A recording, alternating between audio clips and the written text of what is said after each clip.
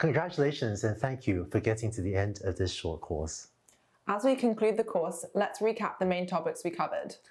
We went over details of how an LM works, including subtleties like the tokenizer and why it can't reverse lollipop. We learned methods for evaluating user inputs to ensure the quality and safety of the system, processing inputs using both chain of thought reasoning and splitting tasks into subtasks with chained prompts, and checking outputs before showing them to users. We also took a look at methods for evaluating the system over time so as to monitor and improve its performance.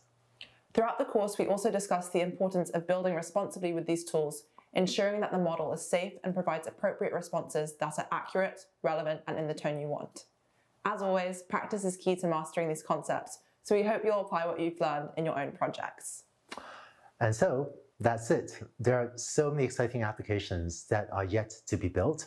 The world needs more people like you building useful applications, and we look forward to hearing about the amazing things you build.